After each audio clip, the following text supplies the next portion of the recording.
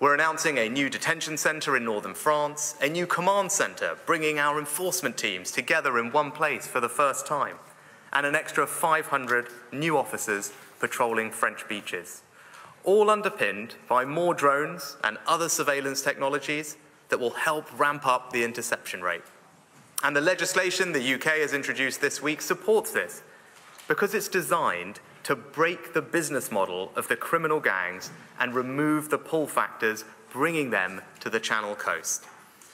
Now, we will always comply with our international treaty obligations, but I am convinced that within them that we can do what is necessary to solve this shared problem and stop the boats.